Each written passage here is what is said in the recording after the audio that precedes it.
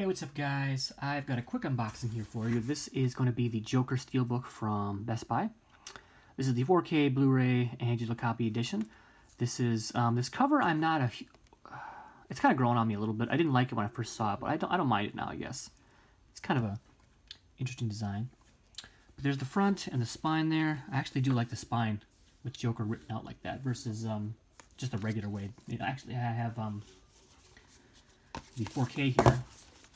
And you see how it's the normal way that it's written, you know, just upright like that. But I kind of like it like that, so it'll look nice on the shelf. So that's kind of cool. Nice little cool touch. So yeah, it looks like there's no dings in it, so I'm just gonna go ahead and open it up quick. I got this on Saturday, but I'm not sitting down to do a unboxing here until Monday night before it's actually released. It's funny, it's what the Steelbook was actually shipped to me on Friday, and I got it on Saturday. That's like the second time that's happened.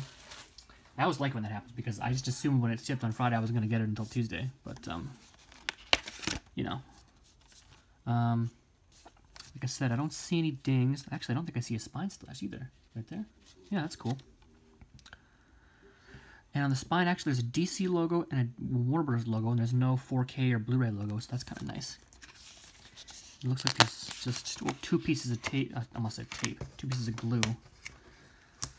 That's easy peasy. Get that off of there.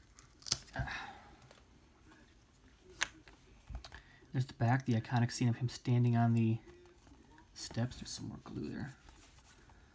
Like that. It's definitely very glossy and shiny. So that's cool. Hold on a second while I get the code out. There we go. And it's 2 discs with the 4K on the front and the Blu-ray behind it. The 4K is red disc and the regular Blu-ray is black. I can't speak today for some fucking reason. The Blu-ray is a black disc, and there's a picture of him putting on his makeup at the beginning of the film. Very cool. And there's a shot of the back and the front there. Not bad. I kind of wish it didn't have this here, just said Joker, but you know, I guess that's fine to have the names there. I prefer that artistic look to it. But that's fine. Not gonna play too much.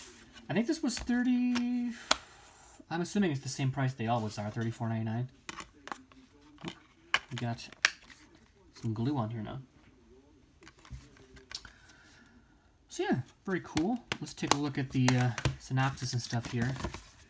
And you can pause that. I'm assuming everyone's seen unboxing of these now. But winner of the Golden Lion Best Film. And actually, today is the... what is it? The 6th? The day after the Golden Globes. And if you haven't noted, I didn't hear, he won for Best Actor. So that's cool. I don't know if they won anything else. They were up for a couple more. But I don't think they won anything besides him for Best Actor. Oh no, that's not true.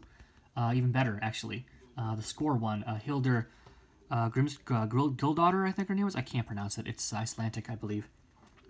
But the woman who did the score, she also won for Best Score, which was awesome. Very well deserved, in my opinion. But anyway, there's the special features. There's a making of, some scenes and stuff. I think there's some alternate takes and some behind-the-scenes stuff and some deleted scenes. I haven't checked those out yet, but I was gonna do that probably later tonight or tomorrow. And then there's some scenes and stuff. Cool stuff. But yeah, I have watched it again since I saw it in the theater, and I still like the film. It's not bad.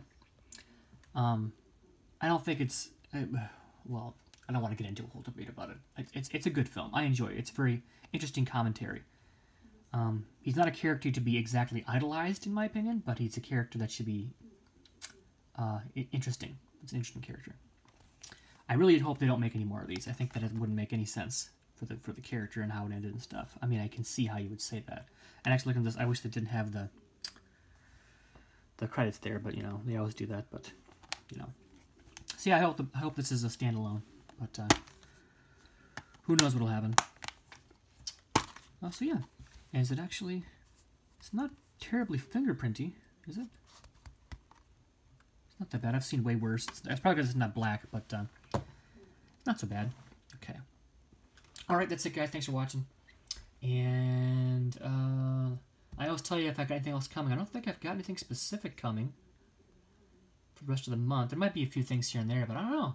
Maybe this is it until the end of the month. So if that's it, I guess I'll see you at the end of the month. So, or next month, I guess. Thanks for watching, guys, and I will see you again later. Enjoy Joker out on Tuesday, the 7th of January, because it's January 2020 now. All right, bye.